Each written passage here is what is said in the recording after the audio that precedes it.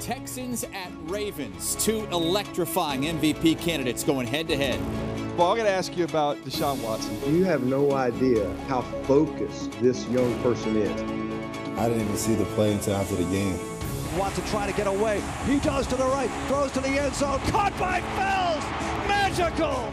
While Watson gets it done mostly through the air, Lamar Jackson offers a dual-threat combination as lethal as any quarterback that's ever played in the league.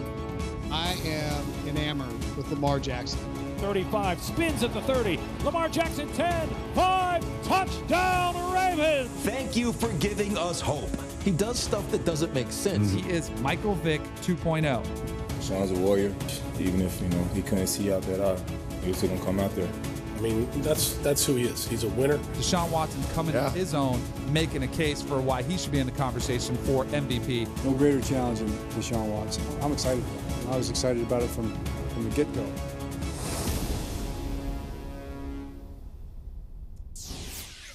Oh, what a matchup that is going to be, and we have it on CBS, 1 Eastern on Sunday. Two of the top 5 in the MVP race right now. Deshaun Watson against Lamar Jackson, two really good teams as well. Two really good teams, and I think that may be actually what this game comes down to, is how the teams out around each of these quarterbacks plays and how they help them out. And I think it all starts on the offensive line.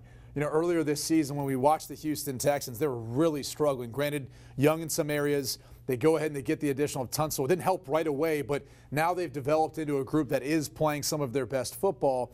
On the flip side, Baltimore, their offensive line's been pretty solid this year. Now, granted, some of it has to do with the fact of the scheme and what they get from Lamar Jackson, but to me, it's going to come down to which one of those offensive lines plays the best to give them a chance, whether it is in the running game or passing game for Lamar Jackson or just in the protection for Deshaun Watson. Even as good as he is, creating plays and then be scrambling and getting kicked in the face and still throwing a touchdown pass, there's still going to be times where he's going to need that protection from the big boys up front. It's funny how different they are as quarterbacks. Watson moves to throw, Jackson moves to run, and he's a great runner, and he's dynamic the way he runs. You mentioned the Texans offensive line.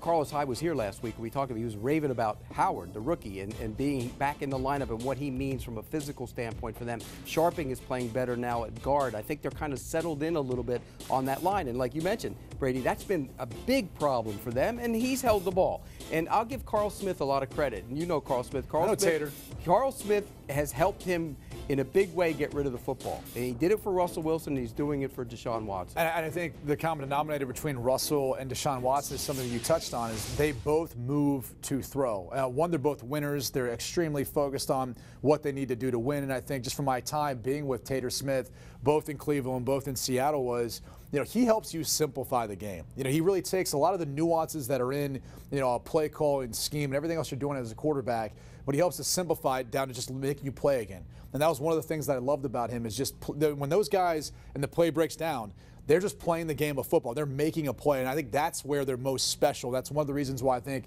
Tater Smith, or Carl Smith, as we used to call him. We call him Tater. I think it's one of the reasons why he's gotten the most out of both Deshaun and Russell. He's been doing it since the Bobby Hebert days in New Orleans, and he's a heck of a football coach. The other thing to just quickly to keep an eye on, Don Martindale is going to bring a lot of pressure. Yes. Right? So he's going to test Deshaun Watson, his ability to know where to go, what the answers are. And the flip side, Romeo Crennel typically likes to play a lot of man coverage. Can't do that versus the Baltimore Ravens, Lamar Jackson. So what adjustments do they make from a coverage standpoint? Do they keep a spy, two spies? That's going to be the fascinating part, is how each of these defenses handles the quarterback. Let's do a little throwback Thursday, shall we? Because these two quarterbacks faced off 3 years ago in college. Louisville taking on Clemson. It was early October 2016. Lamar Jackson would eventually win the Heisman Trophy. Deshaun Watson would eventually lead Clemson to a national championship. And I don't know if you guys remember this game, but it was great. Clemson was down late. Deshaun Watson led the Tigers to 2 fourth-quarter touchdown passes. He threw 5 in the game. Jackson ran for $162. Clemson won the game 42-36. And we take that this week. Oh, I think you're not going to get 42-36, but you're going to get a lot of points. You're going to get a lot of points in this game. And Deshaun Watson and Lamar Jackson. Ravens a 4-point favorite at home. Who do you like in this game? I like the over in this game. This could be a shootout, right? You've got look, this is the game of the week, and I think people are probably tweeting like at CBS Sports, why don't you let us flex the game? Flex the game. Well, you can't flex it. It's a 1 o'clock game. It's only late afternoon games are allowed. Plus, it's ours. We're keeping it because it's Lamar versus Deshaun. And it's going to be freaking great. Seriously, I can't wait to watch this game. It is going to be an incredible matchup between two of the top 5, maybe top 3 Heisman contenders. I'm not sure how Houston's going to slow down Lamar.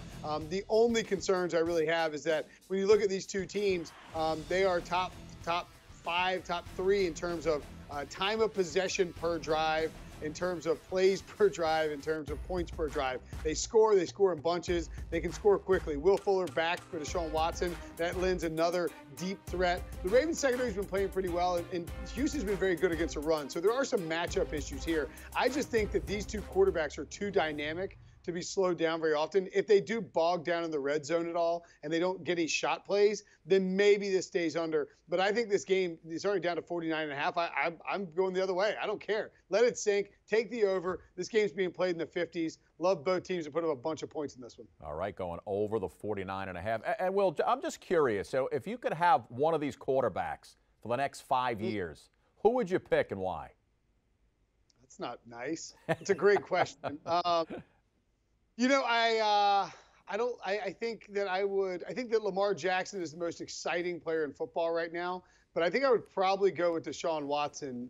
You think about how well he's done with what's around him, and he's had DeAndre Hopkins and Fuller, as I mentioned, some nice weapons in the passing game. But I mean, like up until this year, they didn't have any offensive line. I just think you could plug Watson in, you put him in the right system with the right pieces around him, he could really do well. Lamar Jackson, a very special talent, but I think if he didn't have the ecosystem that the Ravens have with Greg Roman, the analytical approach that they took to building out this rushing attack, the play calling that they've had there, the symbiosis with John Harbaugh. I think that we might be looking at maybe a more difficult path to him being great than we've seen so far. The Ravens have done a tremendous job building him out. I would probably lean Watson, but not by much.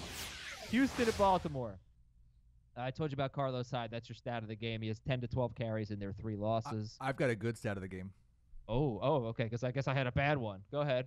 DeAndre Hopkins has averaged 15.2 fantasy points per game with Will Fuller, 22.3 without Will Fuller, the same number of catches per game as he had targets per game. When Is that with this season or this career? season? Yeah, it's a good point. I don't think anybody's sitting DeAndre Hopkins, but it is a good point. Right. Well, I think it changes his appeal in FanDuel. Right. That's for sure. Yeah. Okay, so Watson. Anybody you're starting, it's not an easy matchup. Baltimore's defense got a lot better. Anybody you're starting over Watson that you ordinarily wouldn't. I know he's still a top 5, but no. Like any streamers Dak is the only name. Well, Lamar, you may have drafted Watson and Lamar Jackson and been struggling with that decision on a weekly basis. And I'll start Mahomes over him too, but that's in the exact same. No one had Patrick and Deshaun. Okay. So you're going to start Deshaun Watson, who's had mostly tough matchup all year, and he's been. It's a weird over/under. What is it? 50. 50. Yeah.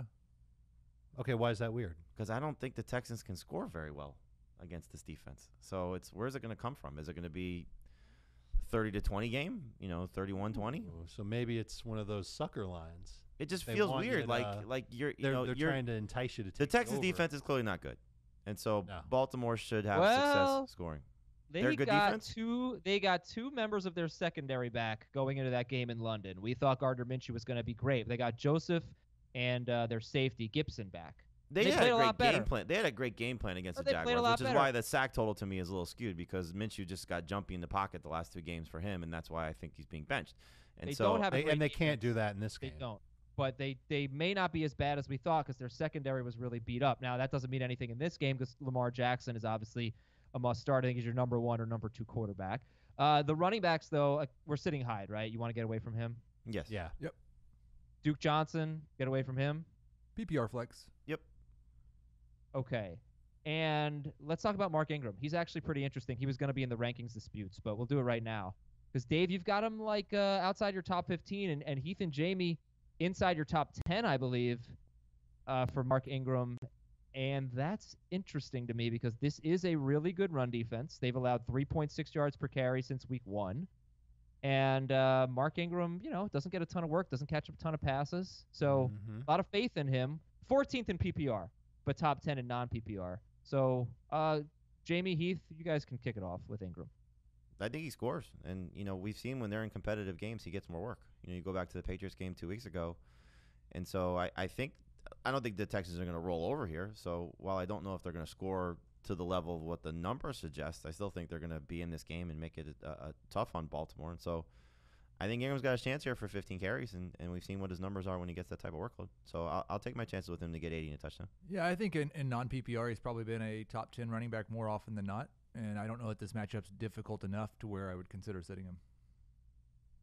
Dave? He's only had one game with 15 carries in his last 4. And he could have had it against Cincinnati. They didn't need him to do it in that game. I don't know how much they're going to need him to do it in this game. And Lamar Jackson's been too good as a runner. They blow out the Texans? I don't know if it's going to be a blowout, but I think that they're going to win pretty handily. Okay. We already talked about Marquise Brown. We're starting DeAndre Hopkins. If Will Fuller plays, would you start Will Fuller? If Will Fuller doesn't play, would you start Kenny Stills? And by the way, Kenny Stills is 50% owned. If Will Fuller is back, I think that's someone you can probably drop if you want to pick up maybe a handcuff. You can drop him if Fuller isn't back. All right. Yeah, Baltimore, they've allowed 100 yards or a touchdown to a wide receiver in all but one game. Probably going to be Hopkins. But what do you think about Fuller? He's a, boomer bust number 3 receiver. Yep. Okay, Fuller or let's say Tyler Boyd, Tyrell Williams. Behind those guys. Behind those guys by about 10 spots probably.